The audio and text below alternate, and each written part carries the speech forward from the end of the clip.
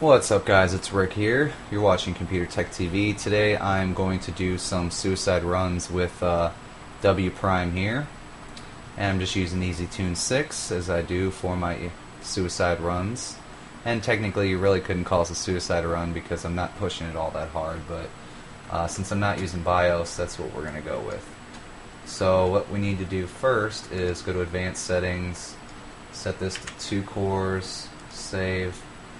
I want to go down here, open Task Manager, and this really doesn't make too much of a difference, but I do it anyway. And we want to set our wPrime to real time. Run at 3.926. Let's push that up to 4 gigahertz. Give her a little more voltage. Running at 1.488 volts, and I'm going to have to reset this once again.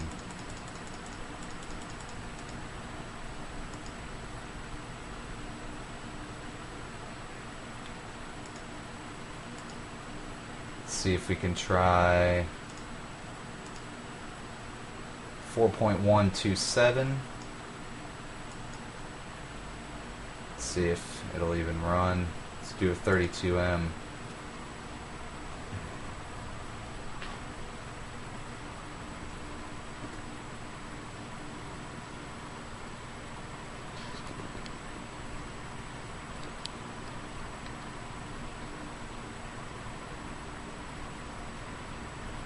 Still running. Let's see what we get here. 19.851. You can see there.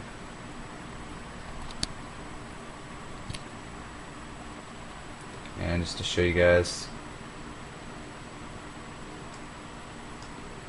4.127 volt or 4.127 gigahertz, 1.488 volts. Like I said, this is definitely not a 24/7 thing. This is just for benchmarking. See if we can push it even more. Try one more half multiplier up. 4.228. Let's try it again. Oh, there we go. So I guess that gives you guys the limit there. Lots more to come, guys. Stay tuned.